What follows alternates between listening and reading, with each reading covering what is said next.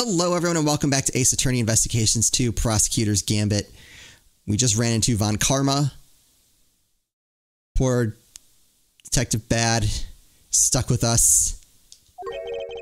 Why are Detective Bad and Von Karma investigating together? They don't seem to know each other well enough for there to be bad blood between them. Well, looks like we have permission to investigate. Guess we better get to it. Indeed, I'm not sure I trust Mr. Von Karma's motives, but at least we can do that much. Hold up. I haven't been over this room yet either. You're not messing it up before I get my chance. You'll have to wait till I'm done. Huh? But I thought you were the lead detective. How come you didn't take a look at this room yet? Because I wasn't the first one they assigned. One of Von Karma's pets was on the job before me. Yep. I mean, at this point we all know the Von Karma brand. So we know what's up here. Right up until just now, in fact. I got here not long before you did. That answers my question as to why they're working separately, I suppose. Let's say we look over the room together, Detective. It worked out well enough before. Then you won't have to worry about us messing things up. You can keep an eye on us as we go. And a screwball attorney has to have a detective breathing down his neck. Guess I'm stuck with you for a little while longer. Yes, you're amazing, Mr. E! You have our thanks, Detective Bad. Don't be too grateful. This is my scene. The second you get in my way, you're out of here. Of course, we understand. Now, shall we begin? Oh, here we go. Alright, let's start up here. It's a cute little elf made of candy and it's sitting on a little tree stump. Huh? The whipped cream decorations around it are beginning to lose their shape. Oh, interesting. But the elf seems completely fine. Strange. Ooh.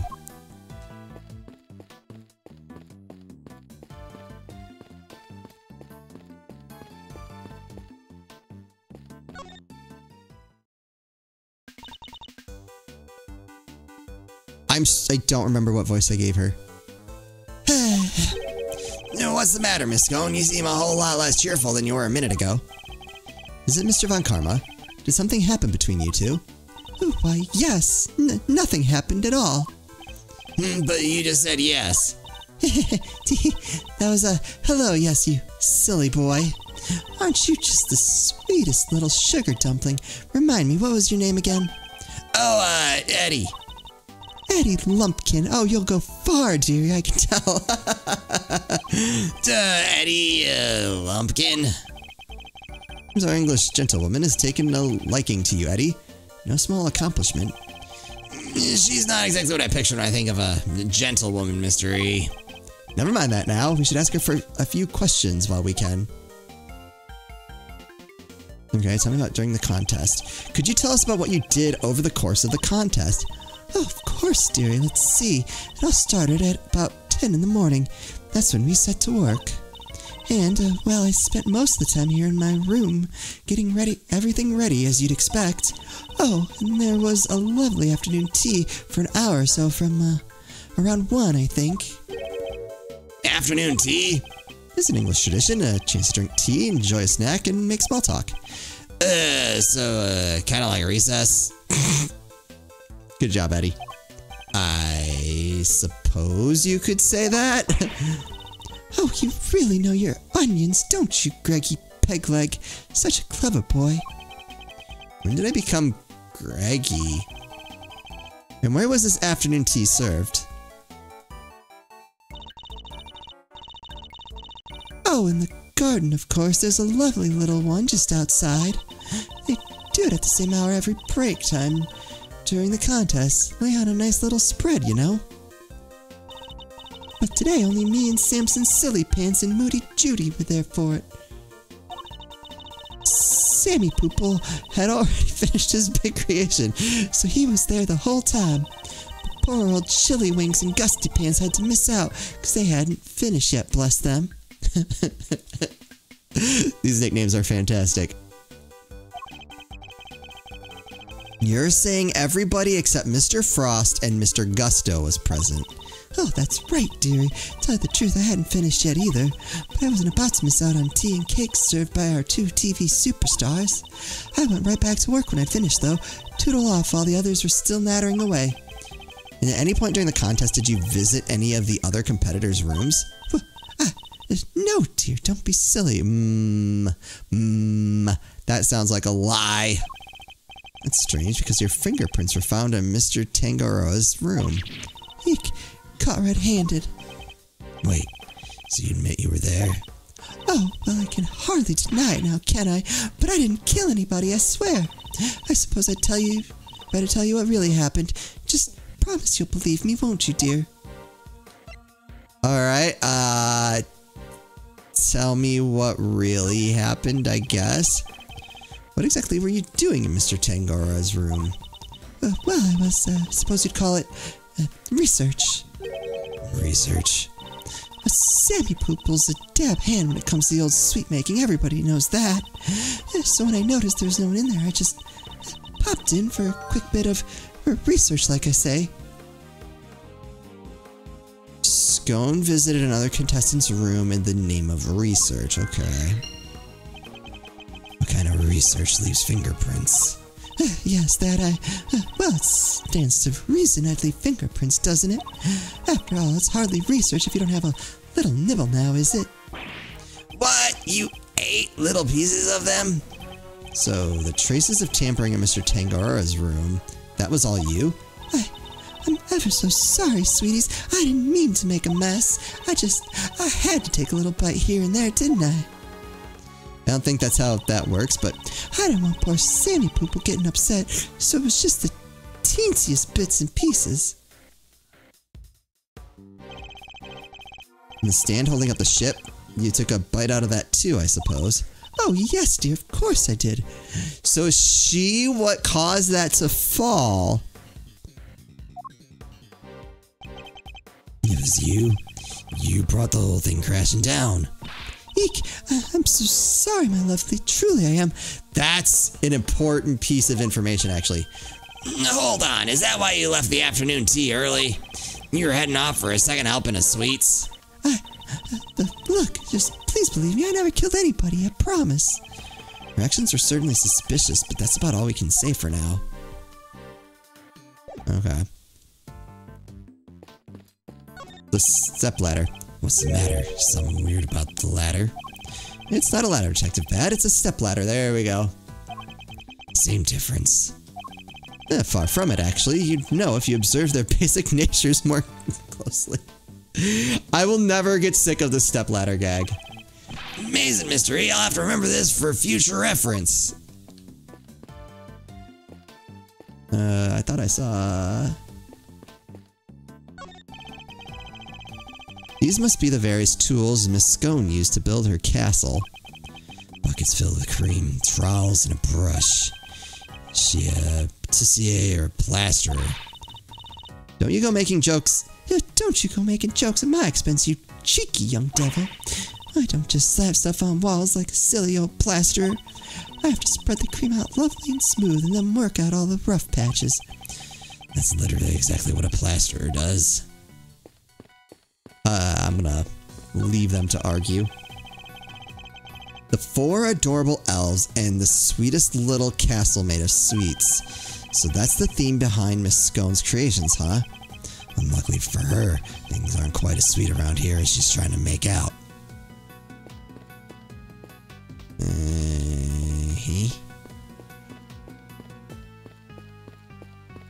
I can't look at that. That's surprising. Ooh. There's a blowtorch and some chemicals here. I guess it's all for cooking with. I wonder what these chemicals are. Let's take a look at the labels. Mango Down 911. Homicyanide 24/7. Wait, they're all poisons? No, sir. They're common colorings and flavorings used in candies and desserts. The first is concentrated mango, boiled down to its purest essence. Hence, Mango Down. They're asking for trouble with a name like that. Now, I'm curious as to what homicyanide might be. He knew that, like, pretty quickly. Don't turn around. Don't turn around. If you turn around, you'll eat it. You can't eat the castle. Don't eat the castle. I guess he's watching his sugar intake.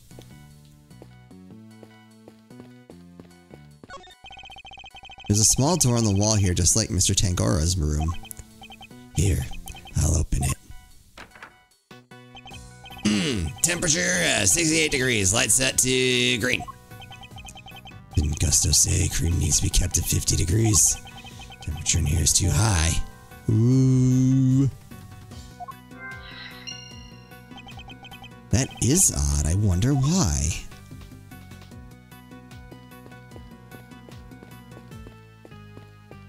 Let's take a look at this.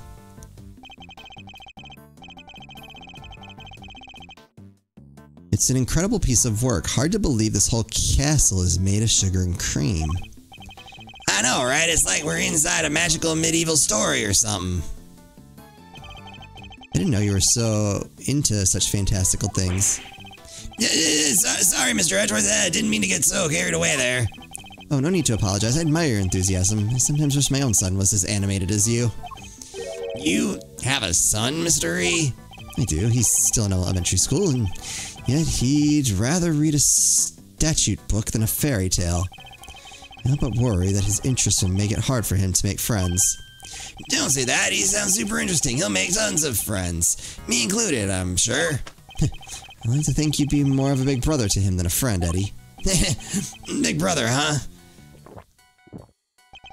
Guess I have some growing up to do. Better take this more seriously.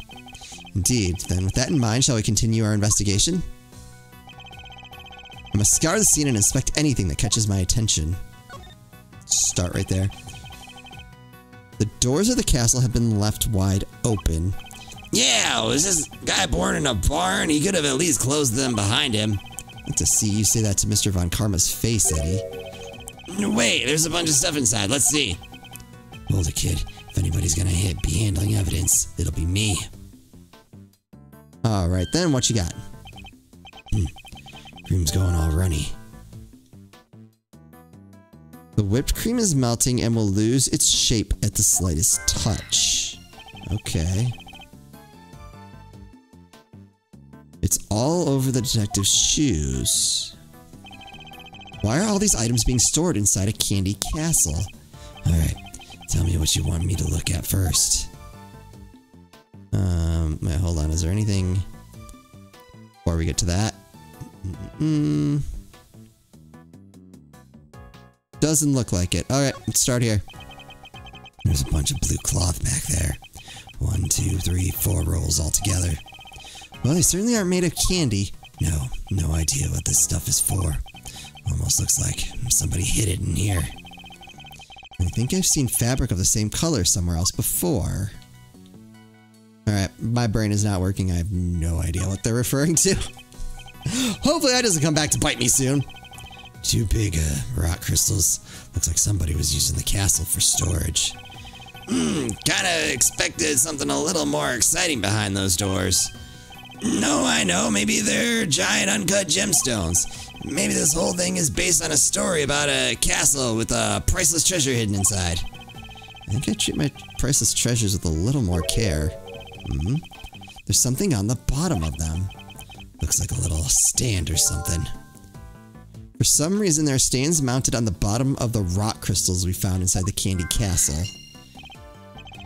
I was right. They are gemstones. The stands must be so they can be put on display. Well, whatever they are, it seems they're not just a large set of paperweights. Okay,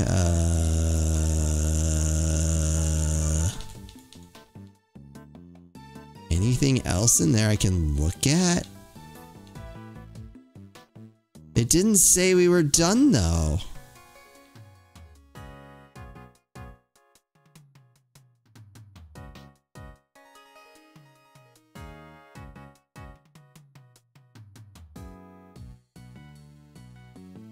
I'm so confused.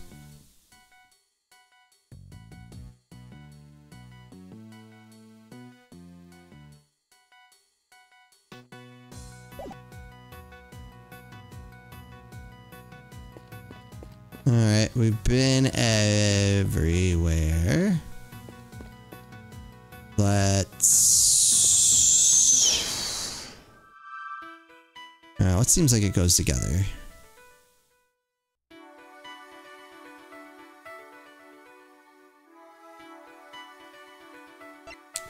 For some reason, there are stands mounted to the bottom of rock crystal we found inside the candy castle. Go and visit in the name of research. The whipped cream is melting and will lose its shape at the slightest touch. Isn't suitable for whipped cream.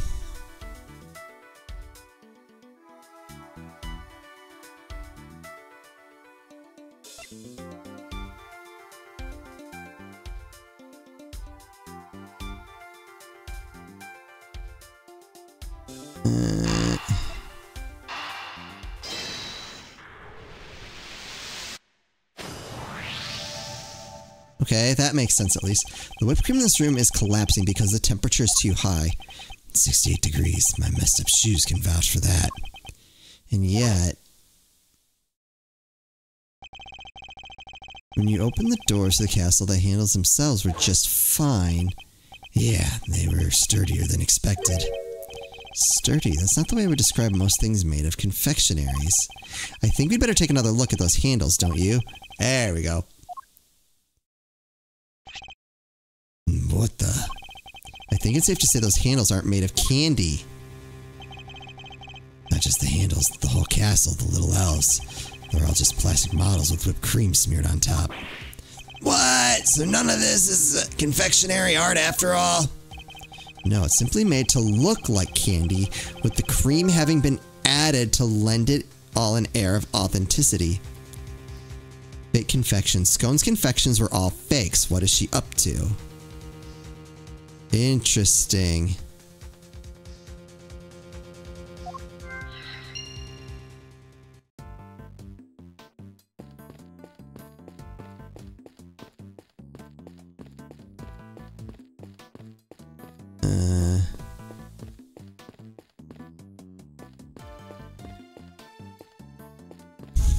Can you tell me anything more about all this? Doesn't seem like it. Did I get... oh, shoot. Can I get all this?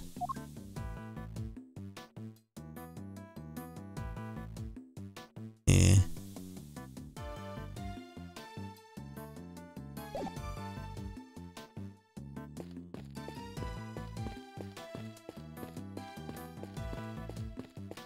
Huh.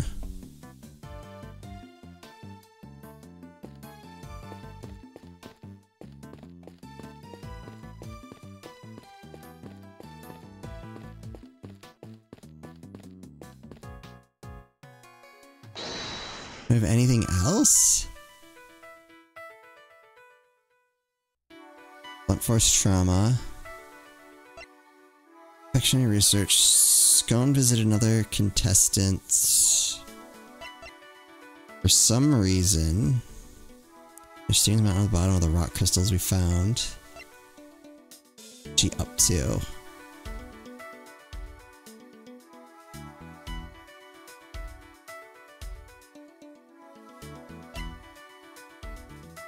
I don't feel like I have anything.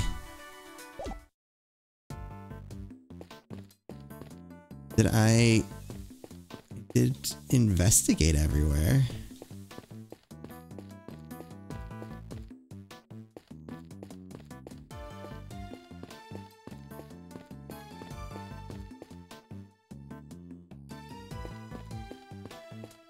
I mean, I could just start throwing things together. I'm surprised I can't look at this.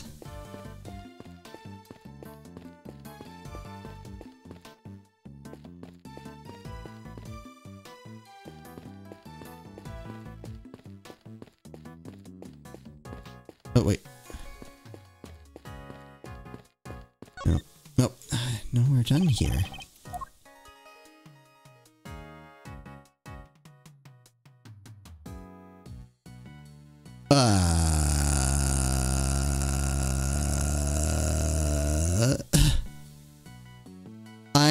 Wait. There we go. Why did it make it look like it was done, though? Huh, these pillars, they have hexagonal indentations. Looks like something's supposed to go in there. Well, whatever they were, they're long gone. Hexagonal indentations, huh? I wonder. For both pillars, I wonder what they're for. Well, I have the answer to that. Okay, that helps. Castle's covered in whipped cream, so maybe a giant strawberry. Giant strawberry with a hexagonal bottom? Look, I like strawberries, okay? Can't blame the guy for wishing. Just go ahead and save that quote. Nah, I prefer bananas myself. Blueberries for me. Okay. Let's put... Yeah, the rock crystal stand with the indentation. There we go. Hopefully this opens something up. The rock crystal stands and the pillars in front of the castle feature the same hexagonal shape. I believe the crystals are meant to be placed on top of the pillars. No, yeah, hexagon, hexagon. Makes perfect sense. But if that's the case, then why are they being hidden inside the castle? The rolls of blue cloth and the rock crystals inside the castle. I imagine both must belong to Miss Scone. Miss Scone, what were you using the items inside the castle for? Oh, those... sorry, Lambkin, but I'm not allowed to say. Let me guess. Von Karma.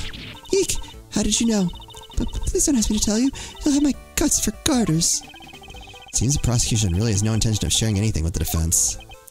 Man, thought we were onto something with those giant rock crystals, but... What's that, dearie? You're interested in my little trinkets. Your trinkets?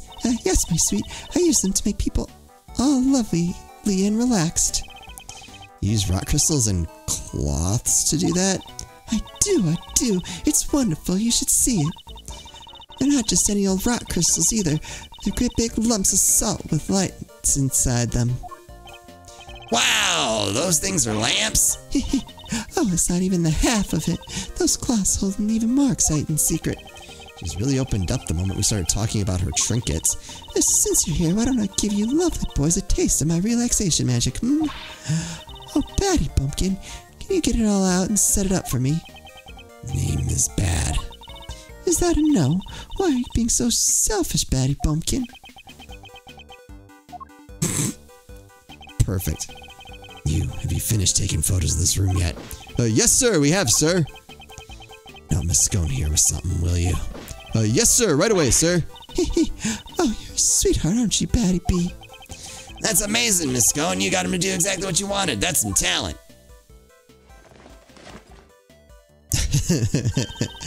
Thank you ever so much, Battykins. And you, Officer Lovely. She's even giving nicknames to the forensic guys now. I guess it's her way of showing that she cares. So, what about this is supposed to be? Relaxing exactly? Oh, don't be a sourpuss, Batty B. The fun's only just beginning. Officer Lovely, you can switch it on now. Yes, ma'am. What is happening? Okay. Alright, we'll look into this in the next episode. Hope you're all still enjoying. As always, thank you all so much for watching, and I'll see you next time.